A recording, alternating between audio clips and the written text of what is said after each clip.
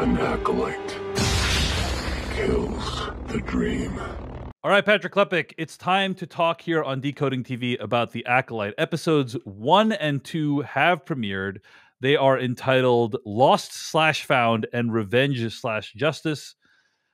We are going to shortly be spoiling everything in these two episodes. Patrick and I have watched the first two episodes. We have not watched further for the purpose of this conversation. So let's get into it. Patrick, in one sentence, approximately or less, should people watch The Acolyte? I think so.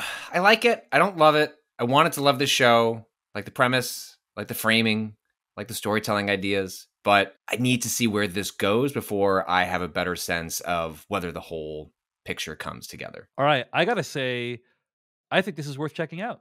So if you're on the fence, I would give it a watch. I think there's enough stuff here that's interesting to make it worth considering. So far, this is my second favorite Star Wars TV show that they've made. The first favorite being Andor. So yeah, I would recommend The Acolyte.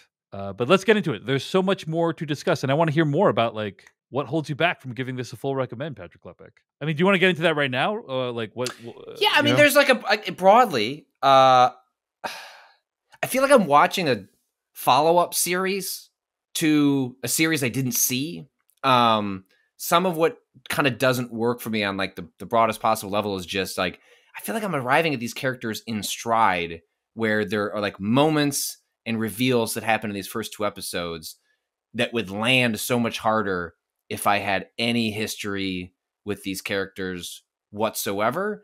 And it ends up making reveals feel, I don't know. They just don't land nearly as hard. Like, I'm not familiar with this era of Star Wars. I'm not familiar with the dynamics of these Jedi and like how they fit into the culture. And so I don't know. I just feel like I'm catching up midstream in these episodes in a way that I found a little wanting. That's interesting because this show, I think, was designed to be appealing to people who have no real connection with Star Wars in general these days. Like it takes place 100 years before the events that we see in the original Star Wars trilogy, or I think actually before the prequel trilogy, right? Yeah, before the prequel trilogy. And so you should theoretically be able to come to this with no baggage, just watch it without any of that stuff, and no Skywalkers in this movie as far as we know in the show.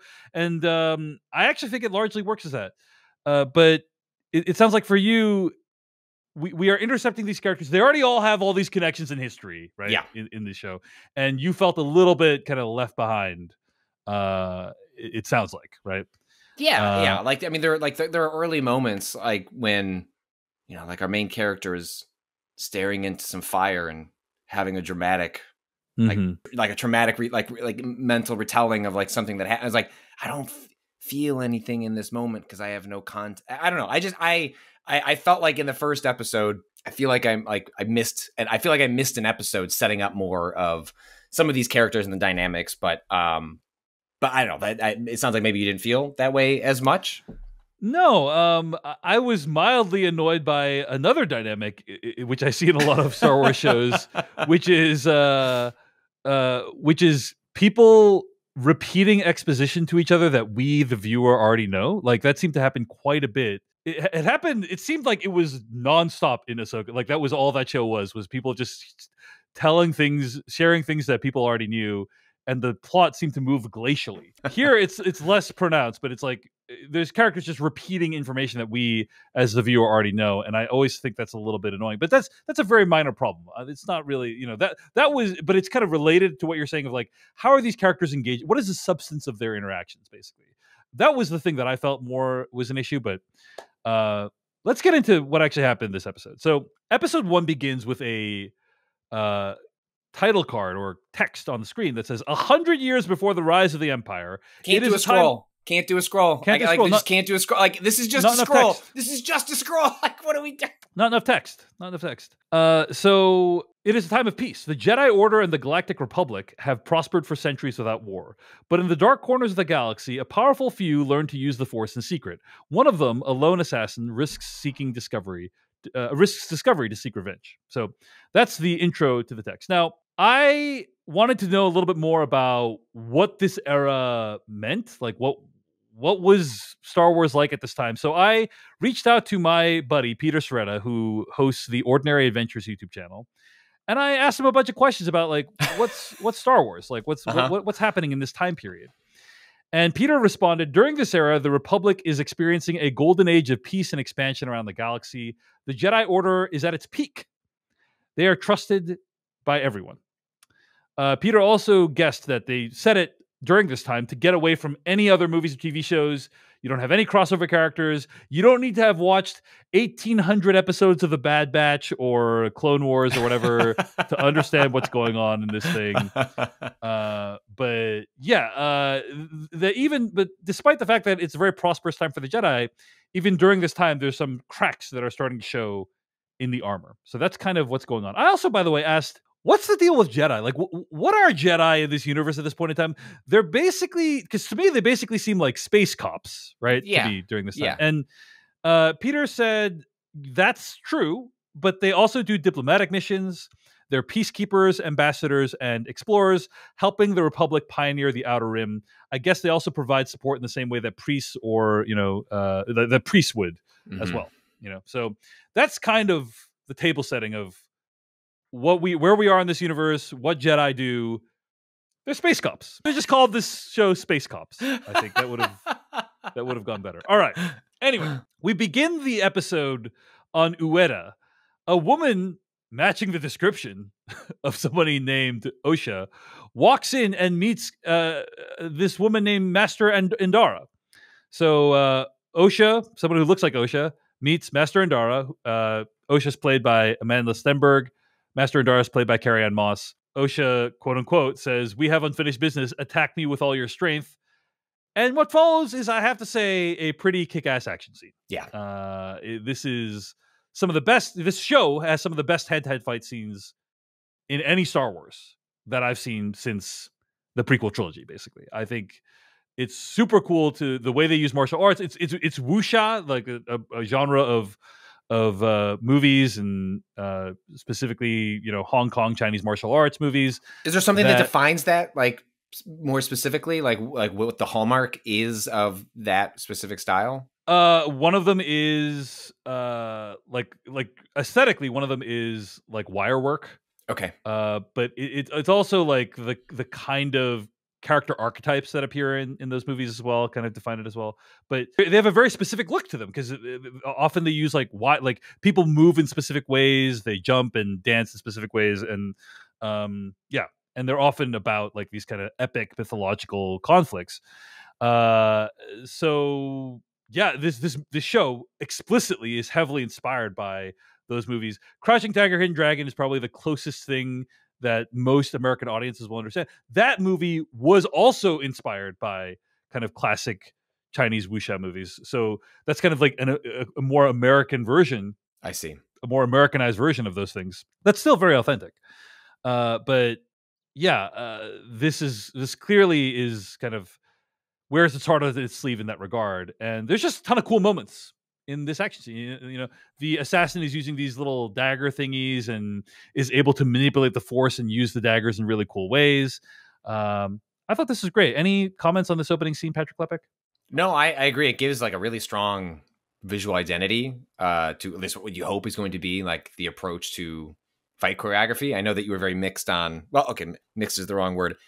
Hated the storytelling in Ahsoka, but one of the things that we did, at least, we both on common ground on, was there were some real highlights in the combat sequences, like in Ahsoka. They found unique ways to depict like stuff we've seen a million times before. Like a person's got a lightsaber, they've got the Force, that should provide you with a lot of options, but instead that has been a pretty limited box that we have seen over Star Wars history. And here, I mean, part of what's like really magical about this sequence, I think, is that it gestures at, or it shows explicitly, hey, like this box is a lot bigger. Like you can do a lot more here if you kind of put your mind to it and let your mind wander. And I think this sequence in particular is great. Even the way the assassination like happens, like the setup and how it uses the dynamics of the Force against a Jedi, like it holds off the lightsaber to the last possible. It's not the focus. Like it's other parts of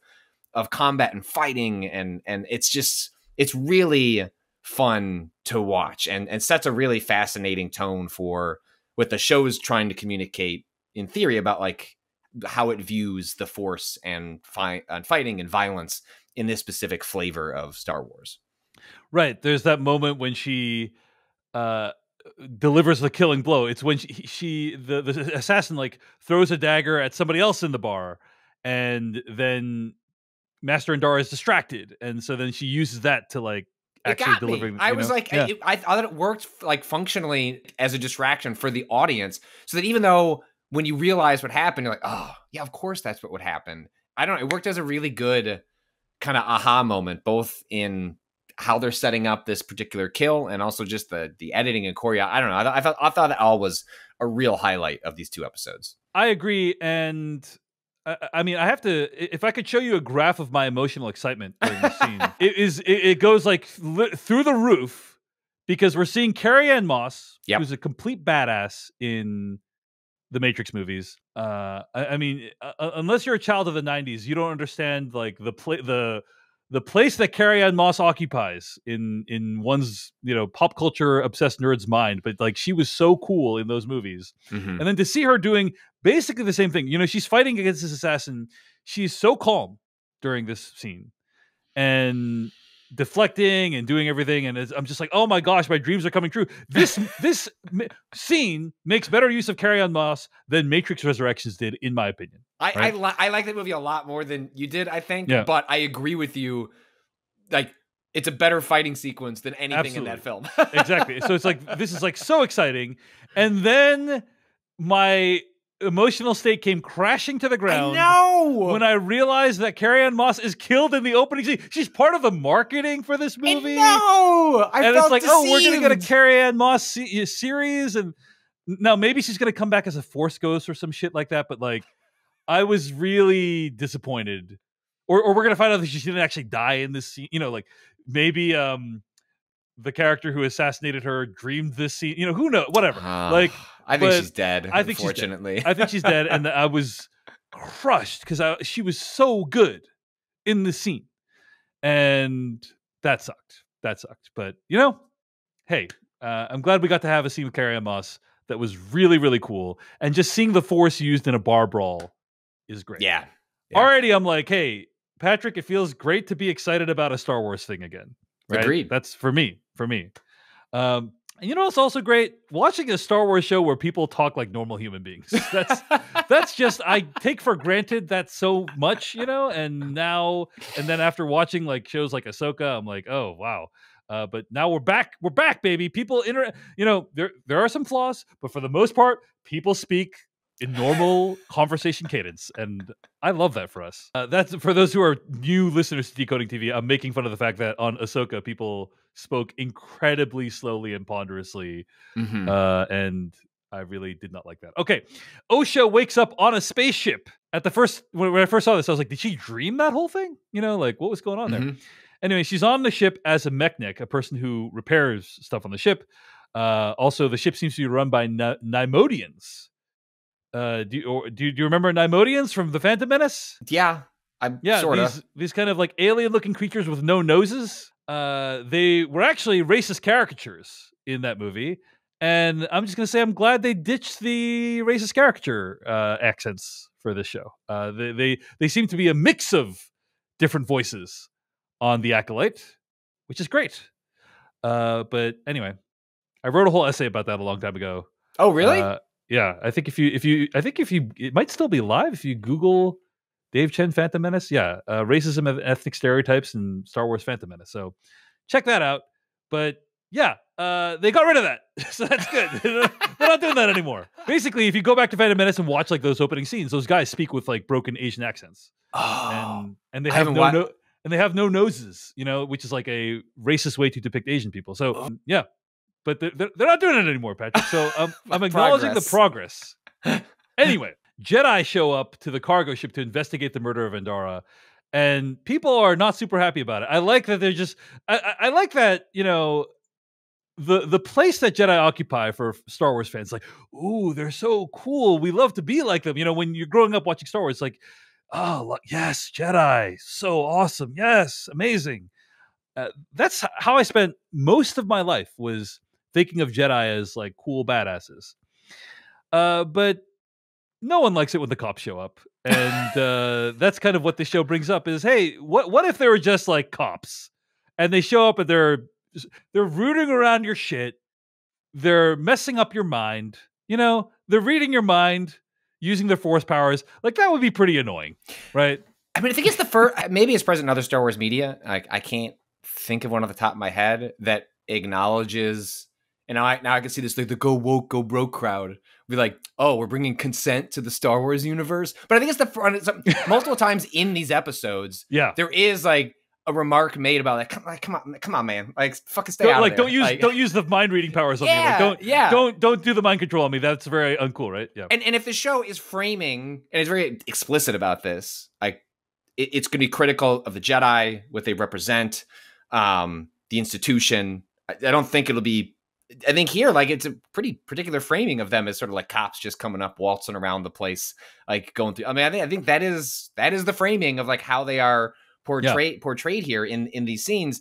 I think then it's a logical extension that characters in this world would be scared of the powers that have been in the past presented as just like the coolest shit possible. Like, oh, like, you can just do whatever you want. It's like, yeah.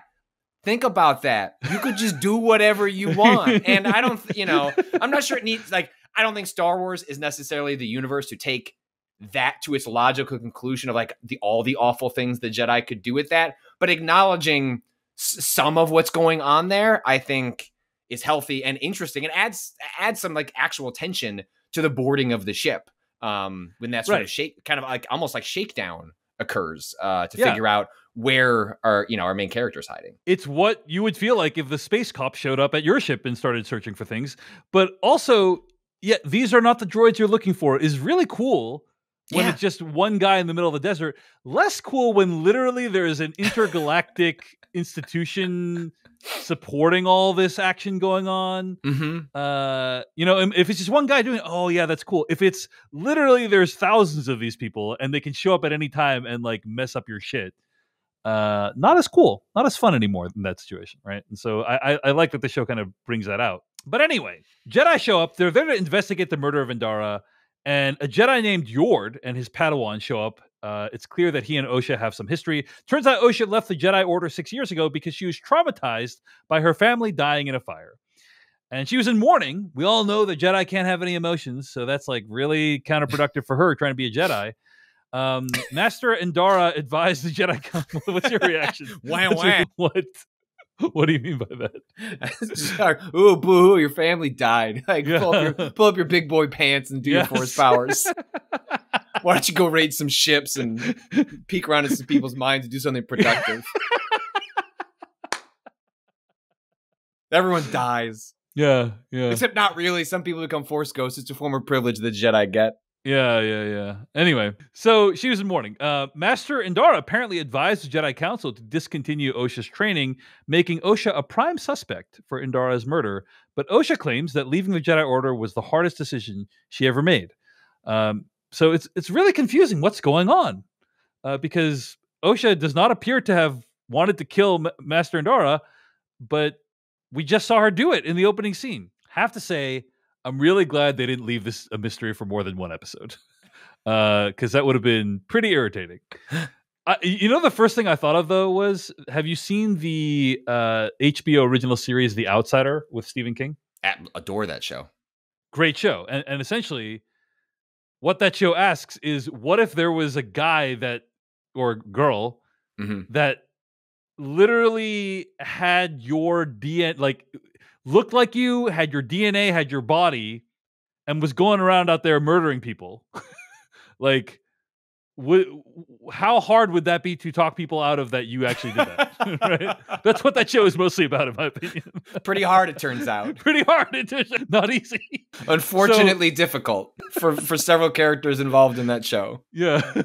So that's what I thought this show would be. It was like, oh, there's some kind of force DNA body going around. Well, it was either gonna have to go one way, on some level, the actual reveal of what's going on, and we'll get there, is the most practical explanation. Yeah. And so my mind was like, this either has to go one or two ways. Resolve it real quick with the obvious like potential answer, or it has to be mythical Sith powers that we're unaware of that would allow someone to, take on someone's image or something like that. Yeah. All right. Cut to Coruscant. It's Lee Jung-jae from Squid Game. Now, you don't know him because you haven't watched Squid Game. I know from pop culture, but he's yes. he's like an international star. He was obviously the lead in one of the biggest shows on the planet, Squid Game. And it's exciting to see him as a Jedi in this show. He's playing a Jedi named Saul. He's tutoring some kids, including one kid who, by the way, is apparently like a psychopath. I don't know if you noticed that. This kid, he's saying, "What do you see?" And this kid's like, "I see fire consuming everything around us." And by the way, it's set by me. He's just like, wow, kind of a dark dream sequence this kid's having. Anyway, has he done many English speaking roles before, or is this not that I'm aware of? Okay, all right, that's really cool. What a like a neat way to come out of Squid Games and then to want to be a Jedi. I mean, that seems pretty cool. Yeah, it is. It's pretty awesome. He may have done some English speaking stuff, by the way. I just don't know about it, but Gotcha. He was great in Squid Game. So yeah.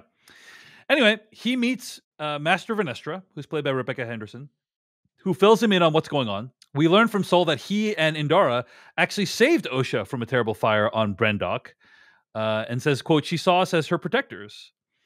Sure seems like Osha might not have killed Indara after all. But Vanestra also tells her, like, they need to get to the bottom of what's going on, and they need to keep things quiet because they have political enemies that might use this incident to attack the Jedi Order. So potentially, as we mentioned earlier, there might be some cracks in the armor of what's going on with the Jedi at this time. Despite there being unprecedented peace and prosperity, maybe some people don't like getting their minds read against their will. We'll see. Well, and also, whose definition of peace and prosperity? You know what I mean? I don't know how far like this series is going to dig into that. But, like, whose definition of peace and prosperity? You know what I mean? Like, is that also who are their political enemies?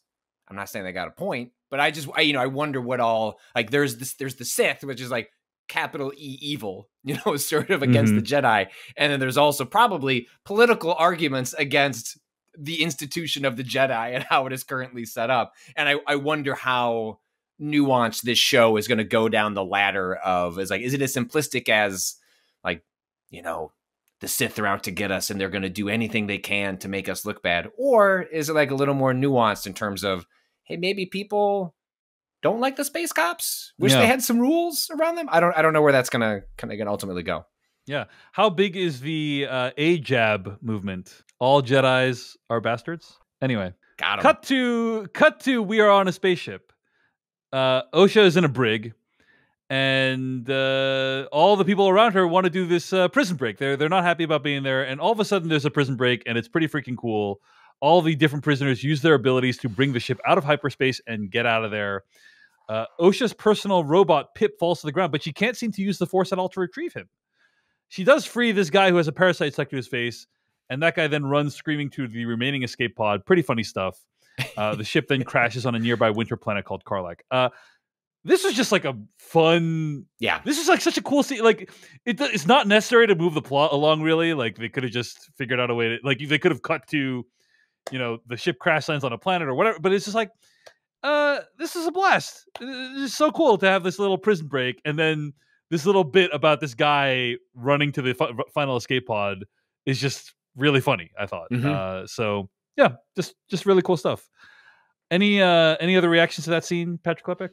Well, I think it be fascinating to see how much of this is present in the series as a whole, but it does a decent job of weaving the dramatic and the comedic, which is inherently part of Star Wars. Like, Star Wars is a funny series, and I think that is something that that Star Wars has struggled with as it's gotten older, and it's trying to cater towards like a people who loved us as children and became adults and want it to be a certain way, and like the actual, like, the bent of that for a lot of people is time to be real serious. Like, can't be funny here. And I think this sequence in particular does a pretty great job of balancing those two modes. I mean, just the way that little starfish creature like escapes off of his mouth is so cool. Just the way it really moves and cool and upsetting, but also, man, get out of here. Like, I don't think you were having a good time on that guy. Or maybe you were. I don't know what was going on between the two of you for the last however many hours.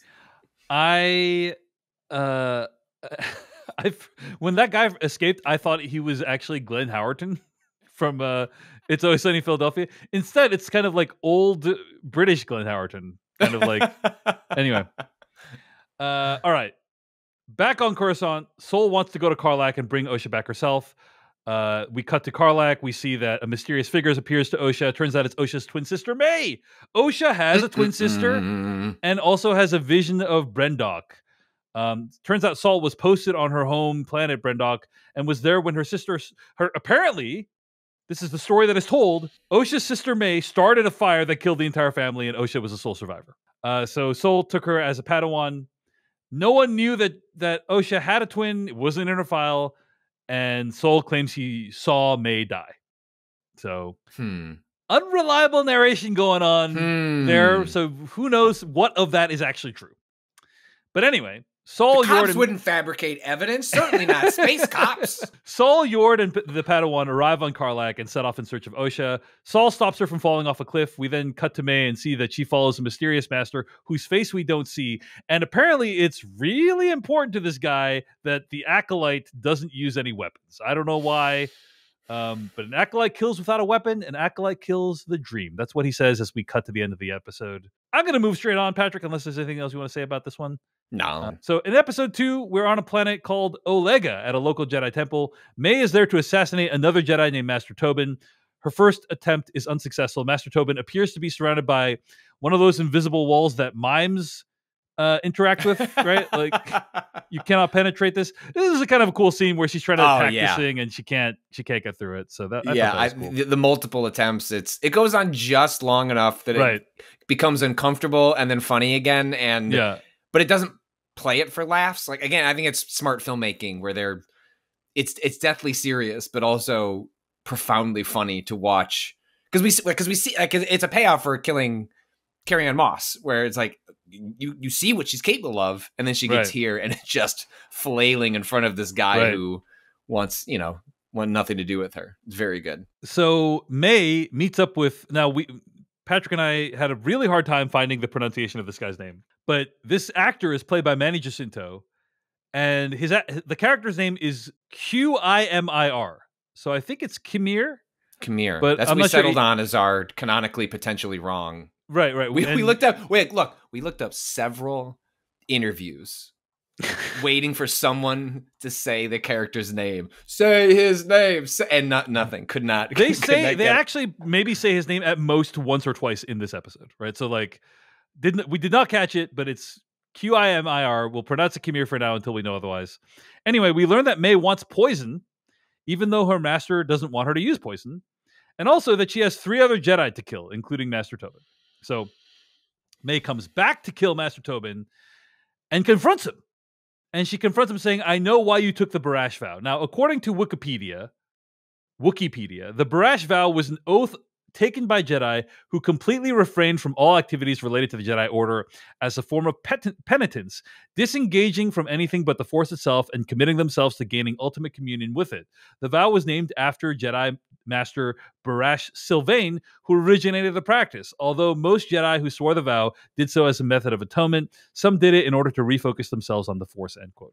I kind of like little lore drops like this. If you're a huge Star Wars fan, you'll know what the Barash vow is.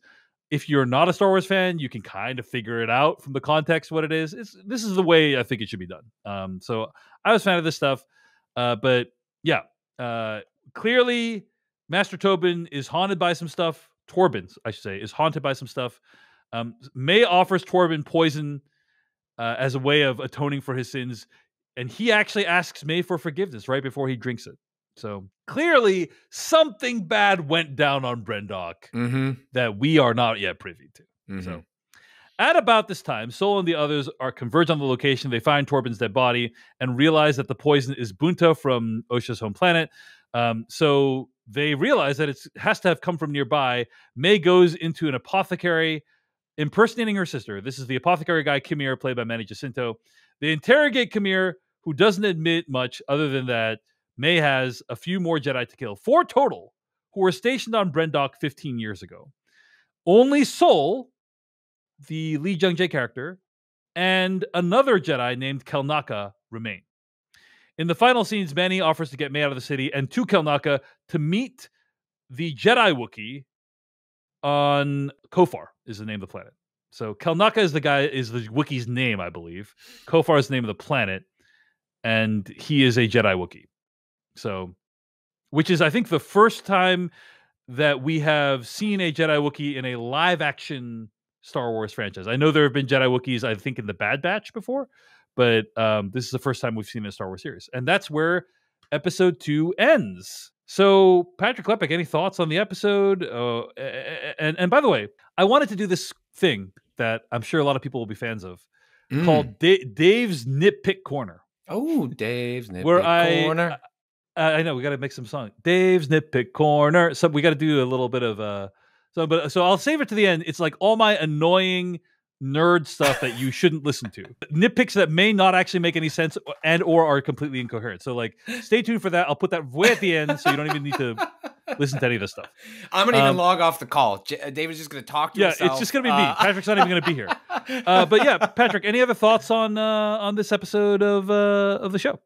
One thing that I couldn't get out of my head, I did not know that they had cast Manny Jacinto in this show. That had just kind of gone past me, despite paying attention to kind of like casting and these shows as they're coming out.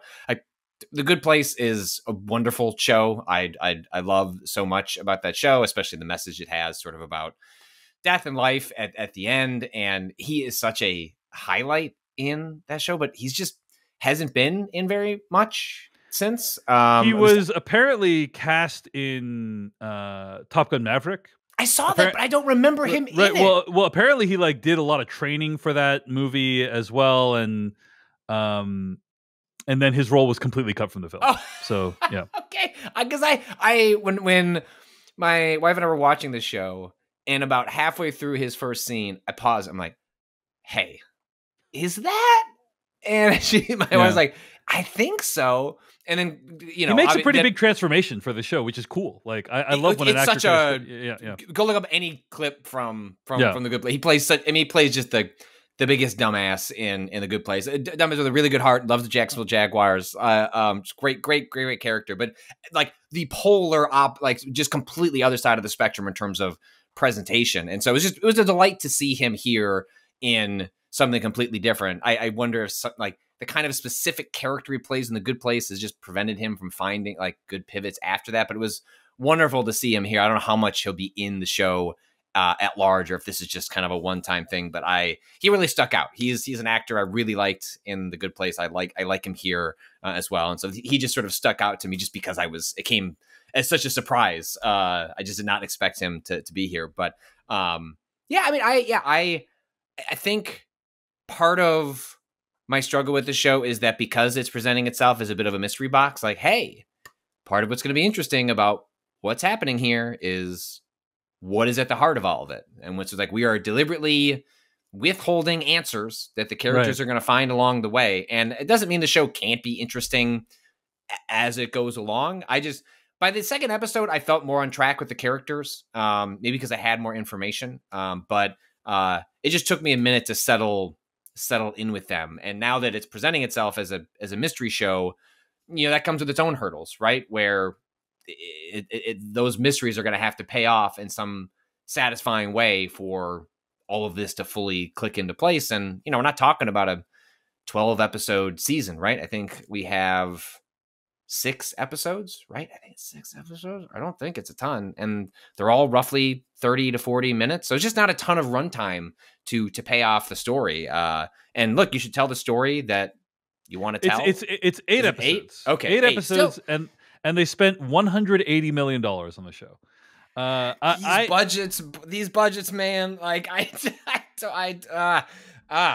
mean, it looks expensive. First of all, this is a show that looks like it costs. It looks a lot great. Of money. Looks wonderful. Yes, it looks great. Also, I didn't mention that May and Sol have a confrontation, and they have a little fight scene. And my colleague on the Filmcast, Devindra, compared it to. There's a very similar fight scene in Crouching Tiger, Hidden Dragon. I think it's probably an homage to that. But yeah, and Lee Jung-jae knows how to handle himself with a great physicality as well. Like he does a great job in this in this show as well. This is a show that demands a lot of all of its actors. I think. It does. And everyone is bringing their A game to this. And I thought that fight scene was great. Like these are fight scenes that tell you stuff about the characters. That's all you can ask for, in my opinion. I don't know. This is so weird, Patrick. I feel like I'm warmer on the show than you, which is just odd. Because when we went to Ahsoka, I like really I'm just strongly dragging that. David from episode, and I know, get up. I got you. Put your hand on my shoulder. We're going to episode 6. I'm not down on. I guess I'm wrestling with like it was checking every box from a pitch perspective. I guess I expected to love it more out of the gate. I like it. I definitely like the show. I guess I just expected to love it more out of the gate, and I'm hoping I'll warm up to a more full capacity as we go along. But I fully agree with you on the resolutions to various fights in these 2 episodes have been really satisfying in that they've been unexpected. Like having this character like lose all their knives, and then May looks at the ground and uses the Force and dust. It's like, these are wizards that, can pull down buildings and like whip things around and do unbelievable things. And the way she gets away is, what's really annoying is when you get dust in your eye. Like they didn't teach that at the Jedi Academy, where like it's a classic trick. Anti-dust. It's like the magician throwing down a thing of smoke and then disappear. But and it's great. It's really clever. It's if the show continues to deliver on that front over and over, which is, hey, we're setting up a very familiar dynamic. We have 3 Force users in front of each other. Like, what are they going to do? Well, I guess they're all going to pull out their lightsabers, and hopefully, like, the lightsaber fights are interesting. Like, that's sort of what you expect. And here, like, there's still lightsabers, there's still Force powers, but it really seems like they've thought through what is something unique we can do about a very familiar setup. And even if that results in a character getting away, I found that to be very satisfying, because it's not how I'm used to watching these sequences resolve themselves. Yeah. I think part of your hesitation, if I'm hearing you correctly, is like we don't really know what the show is at this point. Like we don't know. So much of what information we've been presented is clearly from unreliable narrators. We don't know who this mystery guy is. Even May doesn't seem to know who this mystery guy is. So it's like, is that mystery guy going to be some cool guy that we are already aware of? Or is it going to be Darth Vader's dad or some shit? Like, like we don't know anything, right? So I really disagree with Disney's choice to only send critics for the 6 episodes or for the 8 episodes. Like I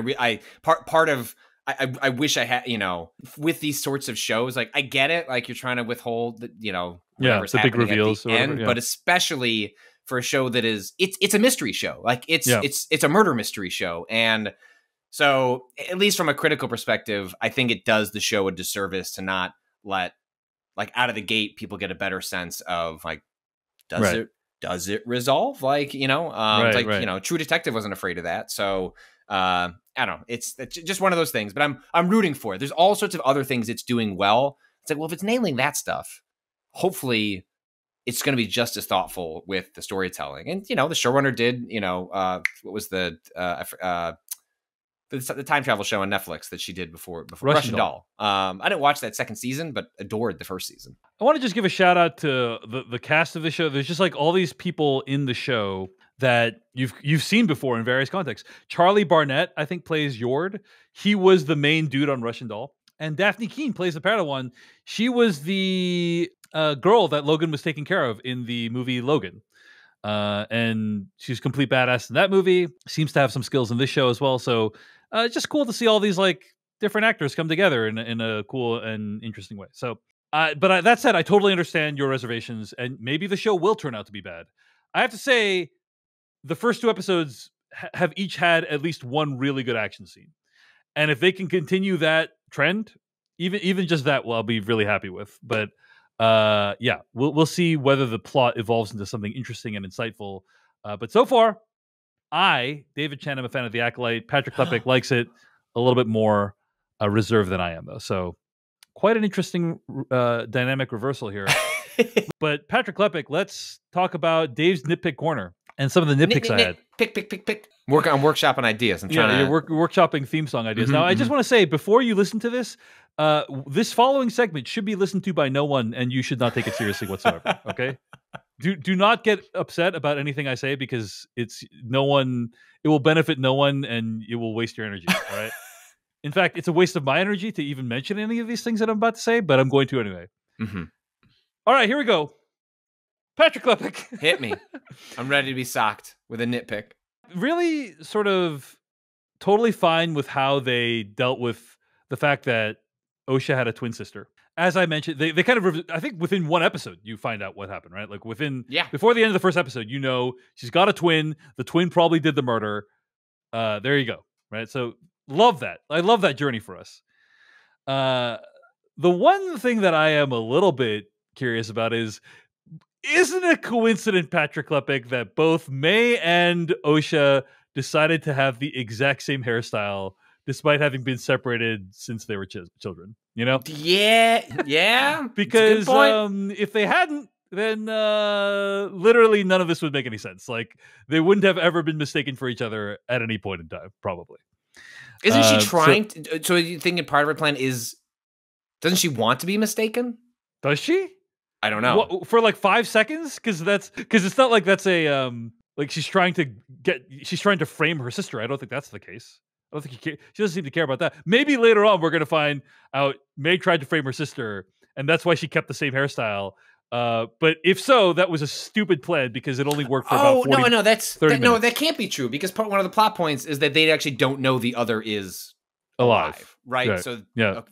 That only furthers your point. So it's just a huge coincidence that they happen to have the same hairstyle after all this time. So it's like, maybe there's a canonical plot reason for that, but otherwise feels pretty convenient. All right. My second and final nitpick for this episode. At one point in time, Osha talks about what happened after she left the Jedi Order. She became a mechanic, which is apparently a very dangerous job. I like how some sci-fi, I genuinely am saying this, I like how some sci-fi fantasy, they use like real words from our world, but it's like slightly different.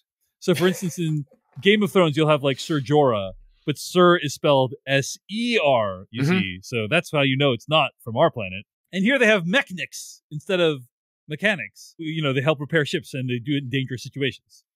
And anyway, Osha says at one point, "Oh, I needed a paycheck." And I got this flashback to when in Lord of the Rings, one of the orcs said, "It looks like meat's on the menu today, boys." And it's like, how would an orc know what a menu is? Like, how would an orc understand the concept of a menu? You know? Similarly, Osha needing a paycheck, like, a paycheck is a very earthbound concept. I mean, look, by the way, fun fact, apparently for a long time, paper was not canonically in the Star Wars universe. Like, I saw Star that. Wars, yeah, they didn't use paper at all. Now, apparently, that's no longer true. Like, canonically, Anakin Skywalker has used paper. I looked this up on Wikipedia, so, you know, get the important stuff. How dare you ridicule Dave's nitpick? I'm sorry, I'm in nitpick corner. The inaugural edition of Dave's nitpick corner, Patrick. Cut that. Sorry. cut that. I'm the editor, by the way. I'm aware. That's the joke. Okay, Jesus. so nitpicking my jokes in nitpick corner. Come on. Where does the term check come from? According to the online etymology dictionary, a check was first used in the 1800s as a counter register, as a token of ownership to check against and prevent loss or theft, like a hat check. You know, if you're going to an opera. Sure. Hence, also the financial use for written order for money drawn on a bank or money draft, often spelled check, CHEQUE, or also mark put against names or items on a list indicating they have been verified or otherwise examined. These were all terms that came from Earth in the 17 and 1800s. Now, that then evolved into paycheck, which is a physical paper form that would tell you how much you get paid. And now we do it all digitally. So maybe, Patrick Klepek, in the Star Wars universe, paychecks evolved. Like there is a universe where paychecks evolve differently, where checks, quote unquote, were all done using like computer terminals and like digital terminals and stuff. But putting aside that extremely tortured explanation, I call bullshit on paychecks. I think part of the line with this stuff is like the line has to be either like sufficiently conveying an idea or sufficiently cool to get away with it. And like the line in Lord of the Rings is fucking awesome. Like it's a great like I remember when that line happened in the movie. I was like, I wasn't thinking about how that didn't make any sense. I was like, that's just a good line. And so I think looks like meat's back on the menu, boys. That's the line from Lord of the Rings. Right? Yeah, it's so good. It delivered well. It fits the moment. And I think that's the line you're writing when it's not like a continuity break, but when you're like kind of like, not even a fourth wall, but like when you're sort of breaking reality a bit from the narrative that you're in, it's got to go hard, or it has to be worth it, because you know you're going to lose. Most people aren't going to pick up on it. Like there's a lot of David Chens in the world. No, they're going to be in no, I think 99% of people would never even notice that phrase. And someone extremely annoying like me comes along and introduces a Dave Nitpick Corner and says, why would they have a concept of a paycheck in Star Wars? I mean, and if I don't know. did, you say there's not many like you, but I feel like the internet has proven that's not true, David. I think there's too many like you. I'm not against the concept of a paycheck in the Star Wars universe. Obviously, people get paid. Oh, you don't want money. people to get paid. You don't want you're anti-labor Chen. I'm not against people getting paid. I'm simply questioning whether they would call that idea a paycheck. You know what I'm saying? It stretches the bounds of credulity that it would be called a paycheck in the Star Wars universe. That's all I have to say about that. So, who could disagree with that? Well, Patrick, what do you think of the first edition of Dave's Nitpick Corner? Was that at all enjoyable, even in an ironic way? I got to be honest. I think we should lean into this. I think people should write in with their nitpicks. I will write down my nip. This is like bonus pod material. David, we could just. Let's knit these picks. Like, let's go. Like everyone. The other way around. Don't nitpick. Stop it. I'm gonna hit you with a stick. But I think the thing about nitpicks is I'm able to let a lot of it. Like this comes up a lot with my colleague Rob Zachney. Like he's someone gets hung up on this stuff too, same way that you do. I'm just allowed. Things just wash over me, but I can allow myself to go into nitpick corner. I need to situate myself there. And the thing about a nitpick is that it's an expression of like individual personality. Yes. Like eccentricities. Cause like what rises to something that bugs you. And like, that's just different and very personal and so I think we should lean into this. I think people should write in with their nitpicks and we should pile them up and we should normalize nitpicking here on the podcast. Yeah. In a fun, ironic way, as opposed to making like toxic YouTube videos. Hey everyone, David Chen here. Thank you so much for watching that video from Decoding TV. If you want to get an audio version of the show, all you got to do is go to podcast.decodingtv.com. And if you want to support what we do, get ad-free episodes of the podcast and also bonus episodes of the podcast, go to decodingtv.com and become a paid member. Of course, you can also like and subscribe for more. We appreciate it. Thanks. See you later.